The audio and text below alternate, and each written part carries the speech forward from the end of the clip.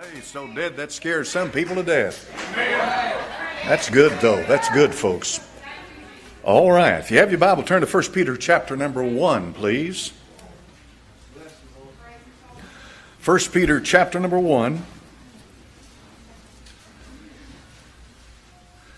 and verse 1. I love the Apostle Peter and his writing. Love it. I love it. Amen. Peter, an apostle of Jesus Christ, the stranger scattered throughout Pontus, Galatia, Cappadocia, Asia, and Bithynia, elect according to the foreknowledge of God the Father, through sanctification of the Spirit, unto obedience and sprinkling of the blood of Jesus Christ, grace unto you and peace be multiplied. Blessed be the God and Father of our Lord Jesus Christ, which according to his abundant mercy hath begotten us again unto a lively hope by the resurrection of Jesus Christ from the dead. That's a powerful thing right there. To an inheritance incorruptible and undefiled, that fadeth not away, reserved in heaven for you, who are kept by the power of God through faith to salvation, ready to be revealed in the last time, wherein ye greatly rejoice, though now for a season, if need be, ye are in heaviness through manifold temptations, that the trial of your faith, being much more precious than of gold that perisheth, though it be tried with fire, might be found to praise and honor and glory at the appearing of Jesus Christ. Note verse 8 carefully. Whom having not seen ye love, in whom, though now ye see him not, yet believing, ye rejoice with joy unspeakable and full of glory. Father, bless this holy word now, Lord. Just give me the unction to preach it, Father. That's what you've called me to do. That's what I am. And bless it as it goes forth. In Jesus' name, amen. You can be seated.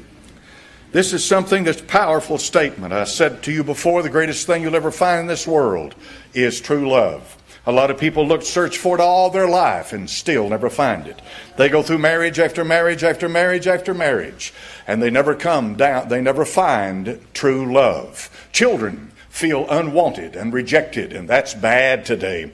Children are out here sleeping on the streets, running away from home, being joining up with gangs, falling for drugs, and some of these young women go out and sell themselves into prostitution when they're addicted to drugs. And most of it is because they never knew what real love was. Love is a powerful thing, folks. I know you think it's weakness, but it's not weakness. It's a great thing. You love him because he loved you. Here's what the Lord said in 1 Corinthians chapter 2, verse 9. But as it is written, eye hath not seen, nor ear heard, neither hath entered into the heart of man the things which God hath prepared for them that love him. God will not make you love him.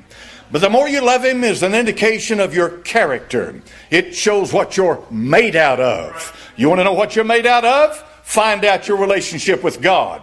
For it'll always be based on truth. You can flim-flam people, but you will not flim-flam God. Psalm 91 verse 14. Because he hath set his love upon me, therefore will I deliver him. I will set him on high, because he hath known my name. 1 John chapter 4 verse 19. We love him because he first loved us. 1 John 4:18. There is no fear in love, but perfect love casteth out fear, because fear hath torment.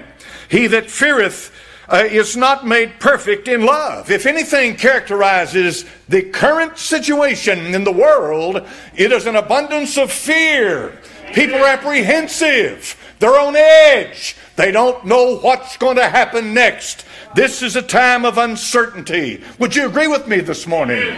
And because of uncertainty, people are fearful. Do you realize the suicide rate is skyrocketing? You realize that homes now, divorce rate is skyrocketing?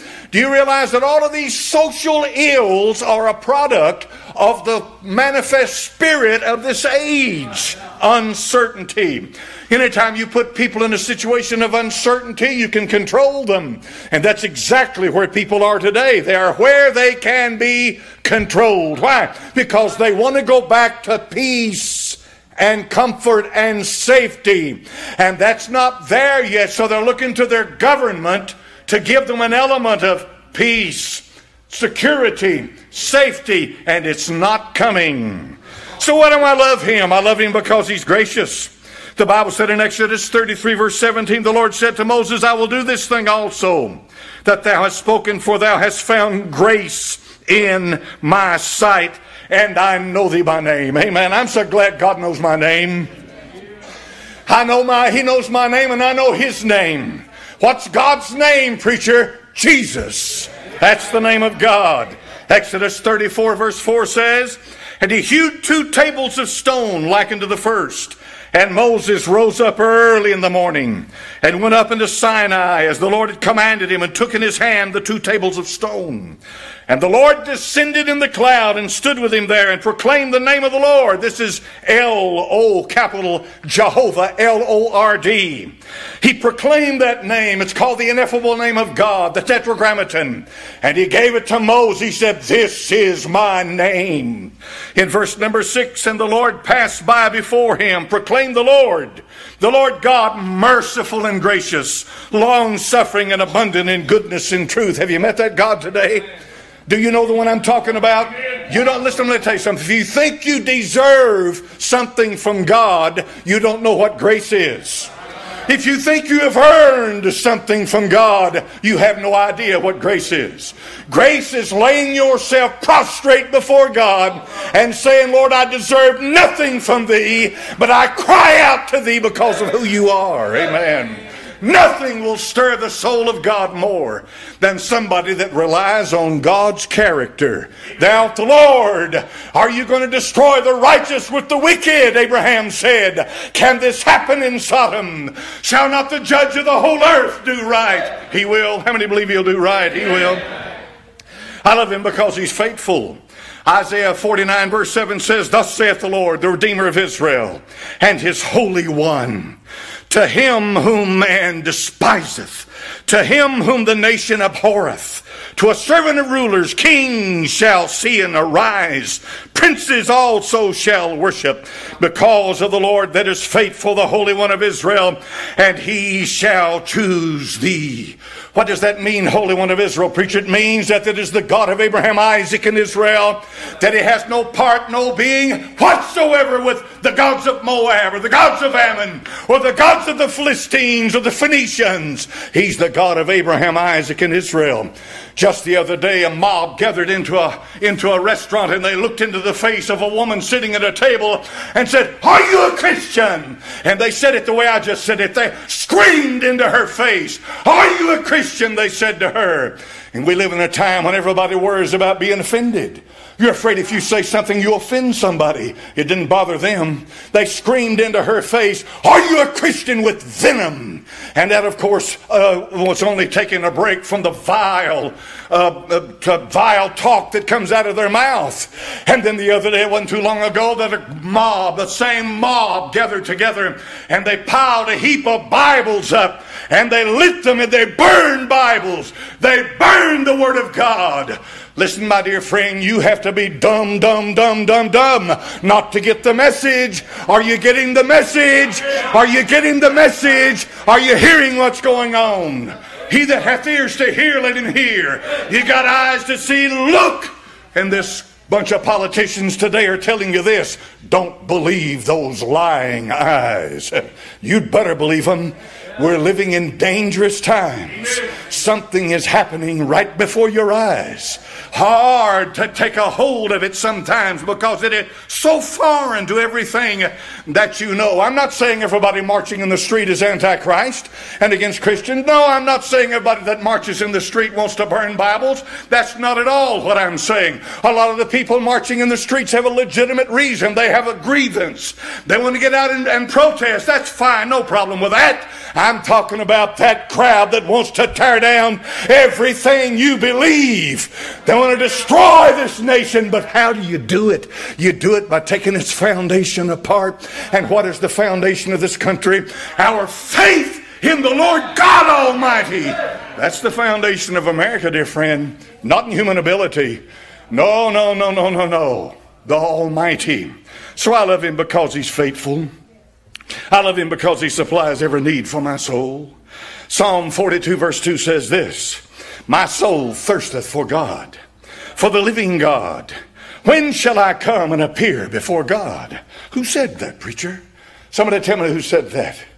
David, the psalmist of Israel, the one who played the harp, the one who sat in the fields at night before the sheep, the one who comforted the sheep. He protected the sheep. He was the one that went to the valley of Elah and stood before Goliath and said, you come to me with a spear and a sword and a shield, but I come to you in the name of the Lord God Almighty. But let me tell you something this morning. You can come before the church and you can move along as Laodicea does with intellect. You can move along with riches. You can move along by drawing a crowd and appealing to their flesh. But I come to you this morning in the name of the God of Abraham, Isaac, and Israel. My power is not my power. It is the power of the Holy Ghost of God. And it is this word. I will preach it till I drop dead. Amen. You got to get it settled. We got people today that are scared to death. They're afraid of their shadow. Folks, if I die, I die, but I believe in the Lord Jesus. Amen. I believe in Him. I believe in Him. I know Him. When I talk about coming from a dunghill, I'm not kidding you. That's where I came from. So I love Him because He has thoughts for me. Psalm 139 verse 17, how precious also are thy thoughts unto me, O God. Oh, how great is the sum of them. What do you mean by that? If God be for us, who can be against us? You can't cross that divine line. You can't breach that blood covenant.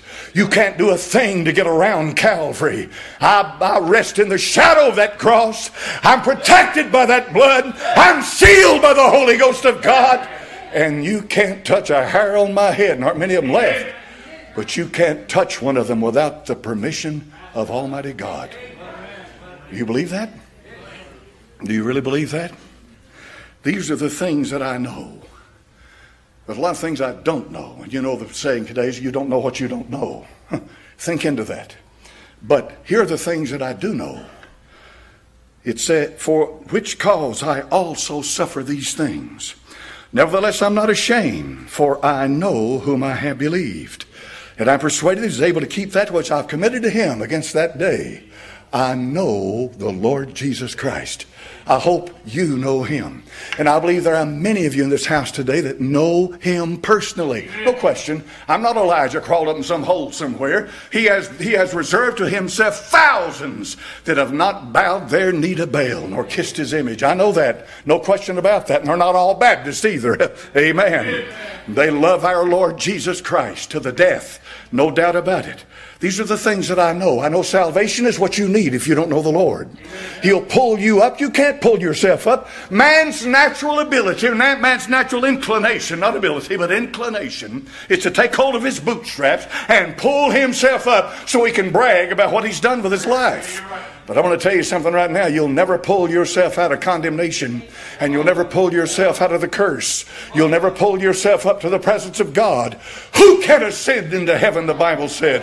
Who can sit at the right hand of God? Who is able to do that? Just one. The Lord Jesus Christ. He hath ascended. Have you noticed what it says in Acts 1? When they gathered together and the last words the Lord Jesus Christ spoke, and then the scripture said, He ascended. He ascended. Elijah didn't ascend. God sent a chariot for him. Enoch didn't ascend. God just changed him and took him out of here. But the Lord Jesus Christ rose from the curse of the earth. He rose through the atmosphere where the powers and all of the wickedness that covers this earth. He rose above it into the starry heavens, into the third heaven, into the very presence of God Himself. And He approached to the throne of God. And He that has sent His Son, the Lord Jesus Christ, when He walked in to that Holy of Holies, the Lord God said, sit down at my right hand, O God. Woo! He never called an angel God. He never called a seraphim God. But He did His Son. This is that one that I have great love for today. Holy Ghost. Now this pole soul over here just losing it. I mean, all this yelling, screaming in church. Good night. We got a sophisticated church here at Temple. Our liturgy is high and holy. No, I want more of that. I want more. Somebody's got a soul. I'm sick and tired of organized religion. That's Laodicea. You're right smack in the middle of it. I want somebody who really loves the Lord Jesus Christ, not afraid to tell you. Amen. Amen. Amen. Thank God I know about the forgiveness of sins. Now, some of you may never sin since you got saved, but I've had a problem with it. I've had my problems. Amen. Let me tell you something. If I take care of my sins, I don't have time to mess with yours. Amen. I'm sorry. I can't help you with your sins, but I can tell you about the one that can. I got enough of my own to worry about. And I come to him in grace, and I come to him and I beat my chest and say, God, be merciful to me, a sinner. And I mean it. It's not an act. It's not free fact. It rises from the soul, from deep inside. Are you beginning to feel that way? Is something getting a hold of your stone cold heart? How can I get this over to you? Is something starting to move within you? And you're starting to look about you and say, what a wasted life I've lived. And I put my trust in this. And all this doesn't mean anything to me anymore. Where's God? Where's the living God? If you want to know, you'll find him. If you want to know the truth, you'll get it. That's what he's made us. Fellowship with the saints. That's what we're having in here today. Fellowship with the saints. Pray for John MacArthur in California. He's on the front lines. He's locked horns with Caesar out there in California. I know I brought him up, but I bring him up again. Pray for him. Pray for John MacArthur. You don't have to believe, you don't have to agree with everything the brother said, but in my mind, he's a brother. He loves the Lord. Amen. Pray for him. He's fighting the good fight of faith. Yeah. And then pray for Liberty University. Yeah. I'm sure all of you probably know by now what went on at Liberty. I hope you're not reveling in it. I hope you're not hiding behind it. I hope you didn't get any sordid pleasure out of that. I hope you'll pray for them, that God will give them a president at Liberty University that he'll use for the glory of God, because they got a lot of good people over there in that place. You may not agree with everything they say. My goodness, friend, are you looking for a place where you agree with everything somebody says? Why don't you just create a robot and put your mind in that robot, and you can talk to that robot all day long, and everything you say it'll say, and there'll never be any disagreement. Amen. But if you talk to a human being, you're going to find that somewhere along the line you don't agree. Pray for Liberty University. I remember the days of Jerry Falwell when he started that school. I remember how that he sold bricks a long time ago. He was selling bricks. They were building some building. I don't remember what it was, but they were selling bricks. And I forget what it was, $30, $100 or something back then. It was over 30 years ago. He said, if you get one of these bricks, we'll put it in the wall and we'll engrave on that brick who you're in memory of or who you're dedicating it to. And so he raised a lot of money, built the school. And thank God for all that, see? But look at this that comes along. So this is a measure of your spirituality. Yeah. Yes, it is. These people need prayer. Yeah. Pray for that president and his wife. Of course, he's resigned, but pray for him. Friend, they need prayer. Yeah. And that God Almighty will come to them and help them. And then I know the hand of God. The hand of God. I went to bed last night fully convinced I knew what I was going to be preaching when I got up this morning. Hallelujah. Slept like a baby till 2 o'clock in the morning. And 2 o'clock in the morning I rolled over and I was just no peace in my soul. I mean, all drawn up. And I knew something was wrong. And the first thing I said was, well, it's the devil. It's Satan. He's attacking me. He doesn't want me to get any rest. He knows what I'm about to preach this morning and he doesn't like it. He doesn't like it a bit. So after I got through dealing with the devil, it didn't leave.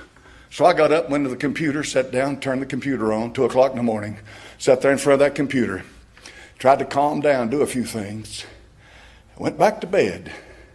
And just like I'm talking to you right now, the Lord said, now, son, this is what I want you to preach. Not that. I've got something else for you. I said, all right. Turned my head over. I said, Lord, I got to have a little sleep here now. Got to have a little rest. He that keepeth Israel neither slumbers nor sleeps. God doesn't have to sleep, but I do.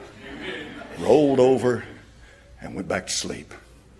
Thank God for sleep. Now, some of you folks, you don't know what that means. Your head hits the bed, buddy, and I mean, you're gone. You don't move for the next 7 or 8 hours. But I'm not like that. I'm up and I'm down and I'm up and I'm down. And as you get older, a lot of you will be just like that. Up and down, up and down, up and down. So when this morning I sat down and God began to fill up my heart and fill up my soul. This is what I want. That's what I want. That's what I want. And you're getting what he gave me. Praise be unto God. How many of you preachers have been butting your head against the wall trying to figure out what God wants you to preach? You knew you were supposed to preach something, but you didn't know what it was. Yeah. All preachers, raise your hand. What does 1 Corinthians say about God? It says this: charity suffereth long and is kind. Charity envieth not. Charity vaunteth not itself, is not puffed up. See that? God suffers long. How long have you been running from God? Amen. Listen to George Whitefield. He said, if one evil thought, if one evil word, if one evil action deserves eternal damnation, how many hells, my friends, do every one of us deserve, whose whole lives have been one continued rebellion against God? You know when Whitefield died? He died in 1770. That makes him a contemporary of George Washington. That makes him a contemporary of the founding fathers of this nation. Whitefield loved the Lord. He loved him greatly. In other words, 1 Corinthians, when it talks about the definition of love, is literally defining God's character. Love is kind. If you want to get on the YouTube, and I get on there, and I've got if you've ever looked at a profile, see this nose right here? That's a ski slope, see? Now, my poor old daughter back there inherited one just like mine.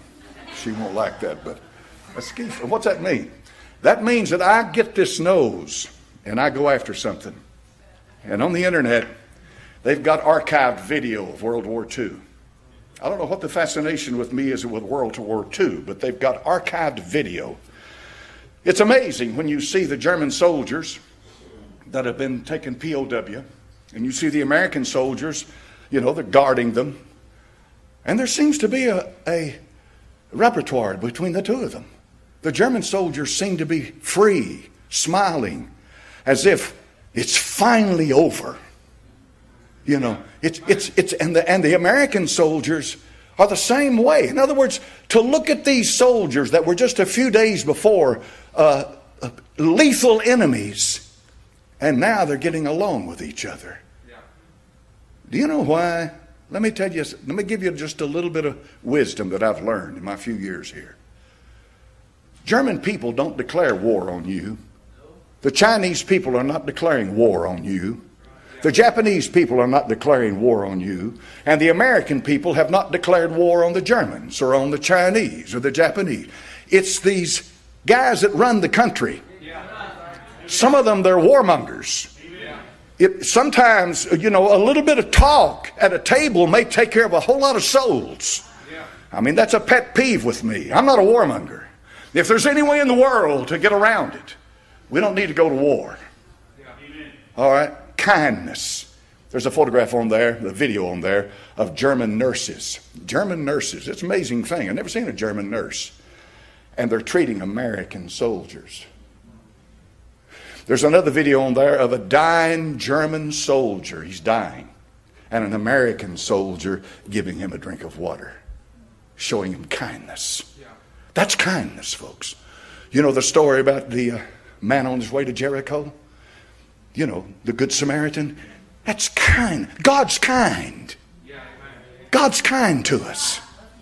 He's good to us. He bears up our wounds. He pours in the oil. He's gracious to us. That's God. Have you ever felt His kindness? Oh, He's a good God. He's kind. He envieth not. God wishes the best for you. He vaunteth not himself. God does not force himself on anyone. Won't make you believe anything. God will not force himself on you, but He will make Himself graciously available if you simply believe. And not puffed up. God does not boast. Someone who is sovereign, absolute, almighty being like that, He didn't have to say a word. He could stop all creation in a moment of time. The cross says everything. John 15 verse 13 said, greater love hath no man than this, that a man lay down his life for his friends. Cross is a horrible thing. I can't emphasize that enough. It's horrible. Crucifixion, you know, there's a lot of ways to die. Cardiac arrest is one of the best ways in the world to die. Heart just stops beating, you drop to the ground, no pain, you're gone. That's cardiac arrest. I know what I'm talking about. I've had it happen to me 3 or 4 times. But there's a lot of ways to die, and crucifixion's one of the worst. What does that mean, preacher? It means that I'm up here because I love you. He loves us. Do you love him? Do you really love him? Do you really love him? The Bible said perfect love casteth out fear. Remember the fear? That word perfect is the Greek word telos. And you know what it means? It means matured, grown, complete. After years of knowing the Lord, your love should be greater, purer, more complete than it was when you got saved. If you know him, if you really know him, then it casteth out all fear, and you desire to be with him. Listen to what Whitefield said. Last words. Lord Jesus, I'm weary in thy work, but not of it. If I have not yet finished my course, let me go and speak for thee once more in the field. Seal thy truth and come home to die. Brother Whitefield, let that be mine. Father, in Jesus' name, bless your holy word. I'll meet George Whitefield one day. I'll meet John Wesley one day. We'll meet them. We'll meet the Apostle Paul. We'll meet Peter, John, Philip, Bartholomew, Thaddeus. We'll meet them. Matthew, Levi. We'll meet them. And we'll meet Abraham, Isaac, and Israel. We'll meet David, Samuel, Solomon. One day we'll meet them. The Lord, one day we'll see thee. In Jesus' name. Your heads are bowed this morning. You know, nobody's looking. You preach a message like I preach today. The whole purpose in this message is to show you what God feels about you. What do you feel about him? How do you do it? I read a thing this morning by a smart man. He said this.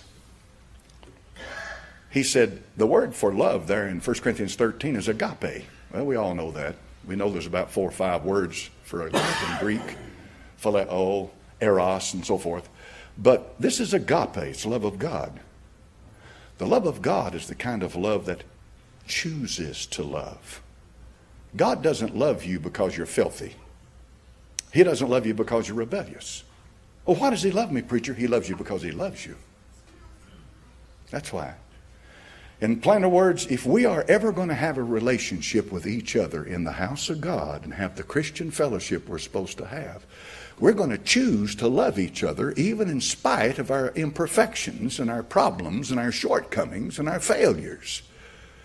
Good night, folks. If you're looking for a bunch of perfect people to get together in fellowship with, keep hunting, because you're not going to find them.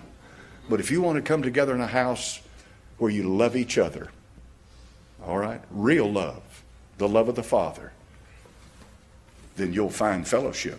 Once you find fellowship, you'll find a sweet thing, because you'll find friendship and people that love you and people that'll pray with you.